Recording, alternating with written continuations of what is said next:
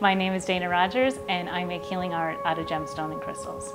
My art to someone walking into the space are sparkly mosaic-like pieces made of gemstones and crystals. Gems and crystals are proven to have stored energy and healing properties.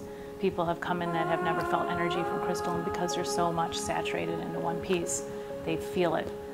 But the real magic happens after someone puts it in their house and puts their own goals and change that they want into it.